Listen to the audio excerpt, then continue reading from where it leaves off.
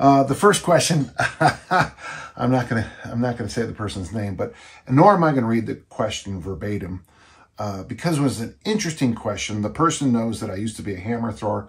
I think I was born to be an Olympic hammer thrower, but when I was growing up, it was really hard to find the event. It was hard to get it done at track meets because of the perceived danger of it. Yeah, I mean, if you get hit by a hammer, it's bad, but there's no difference between that and, you know, a lot of other stupid things we do. The person asked me a question about an article written years ago. It showed up for the first time in Muscle and Fitness magazine, showed up at a bunch of other places, and it was about Yuri Sadiq, the great Soviet hammer thrower, who still has the world record, who I spent many lunches, breakfasts, and dinners with throughout the years. My daughters have plenty of stories about Yuri. He passed away a couple of years ago. And it's about this person who said that they had the secret of what the Soviets were doing, and the secret was this exercise called the step up.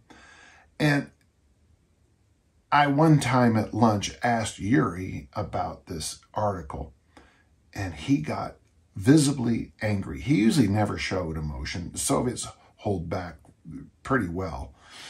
But in this case, he got angry, and he said that this was full of crap. He said, no, it was much more vulgar than that. But the person had never been there, never trained. And one of the things, and he even said this, it was absolutely pure candor with me about Coach Bondarchuk. He would say to me all the time, you know, these articles, that's not what we did. You know, we did other things. So it was interesting because I pulled up, this is All American Athlete. It's a Weeder magazine, where actually the original material about Yuri's training came up. This is the April 1965 edition. On the cover is a hammer thrower, which is interesting. That's Hal Connolly. And inside here, there's an article called You Can Make It, Build Tremendous Leg Power Fast with Your Own Leg Power Box. And basically, it's someone, you make a little box and then you step up on it with weight on your back, and it becomes the answer to all your questions.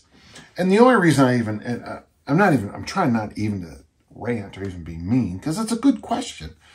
But one of the things that happens, and it happens a lot in our field, is that someone will hear something, see something, and all of a sudden that becomes the new truth. Like you'll watch the world champion train, and all they do is singles in the power clean with 140 kilos, 315 pounds. And you say, the secret to being the best shot putter in the world is power cleaning 315 pounds for seniors, for singles. I'm a senior.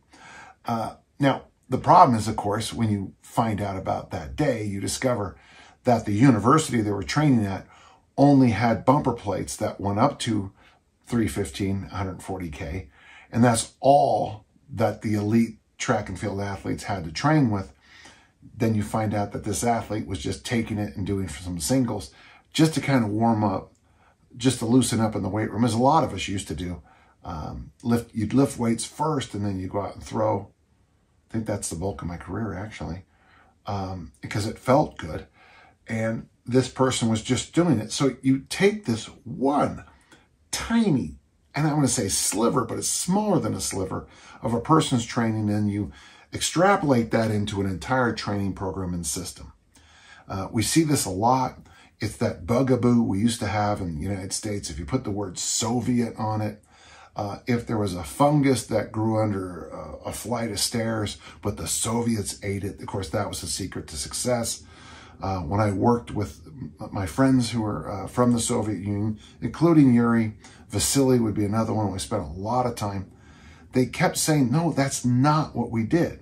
My friend Vasily, we snatched, we cleaned, we jerked, we front squatted. And what else? Well, then we do it again. But the thing is, in a local meet, you know, to get on the podium, you had to lift more than those other guys, and they were getting very strong.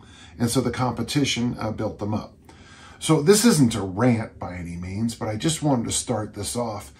And I'm not sure I always get this off, this kind of stuff off clear enough. That's why I have this thing called the Inner Circle. In the Inner Circle, we're opening a new group. Where's the email on that? Pardon me. The site is danjohninnercircle.com.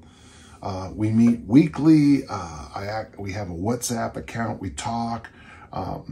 Most of the people on the inner circle, we'll have extra conversations somewhere out of nowhere about things. But the nice thing about it is, if somebody comes and trains with me one day, and I have a funny story. Lyle McDonald, you know, the low carb guy, his book, Cyclical Ketogenic Dieting, was the first time I ever read something in a PDF. I had to download Adobe Acrobat because I didn't know how to, I'd never even heard of a PDF before. And Lyle and I are good friends. I think he's a great man. He came over to watch me train one day, and I was at the end of a long couple of years of training, and I had kind of circled my weaknesses. And so one of the things I was doing in my off season was I was doing extra leg curls. Well, he came in and he said, "I'm so disappointed," and he was joking, "I'm so disappointed to see the great Dan John doing leg curls."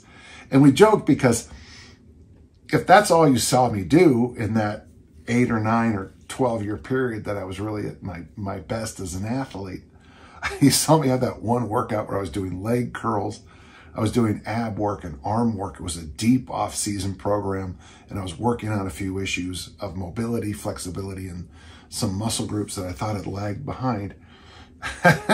You would say that all I do to train is leg curl. Well, basically I leg curled for about 2 weeks in a 12-year period. If you're in something like the inner circle, you can say something like that, and I have a chance to explain it to you. I wish everybody had the opportunity just to sit down sometimes and just ask that great question, what do you mean by that? Now, I use that all the time in my field. Like the old joke is, you know, if you have a theology background and you're at a party, someone will always say to you, "Well, I'm very spiritual."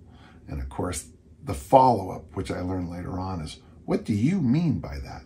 When someone says they're into training, I used to think that they probably Olympic lifted like me. And then I say, what do you mean by that? Well, about every 2 weeks, I take a walk for about 8 minutes. Well, the difference between preparing for an Olympic lifting meet and, you know, doing an occasional walk or, you know, sauna at a gym is radically different.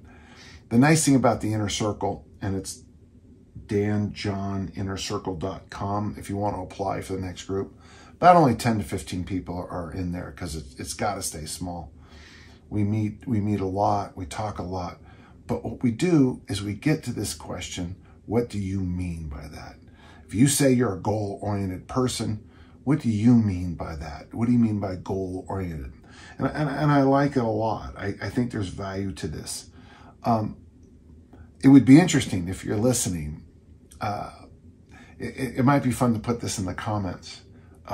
What are the kinds of things that you hear in fitness and bodybuilding and training that you want to say, wait, what do you mean by that? And it happens a lot sometimes. I know it sounds weird. If you've never gone through this mental exercise, it might sound like I'm a lunatic. But if you've done it, where you've actually stopped and said, these people train, you know, 12 hours a day? And then you have the follow-up question, what do you mean by that? Oh yeah, they do meditation for 2 hours. They take a 1-hour sauna. They get a 1-hour massage. Oh, okay. So that's included in the training time. A 3-hour nap is training, you know. All of a sudden things make sense. So if you get a chance, if you're interested, danjohninnercircle.com. Love to have you.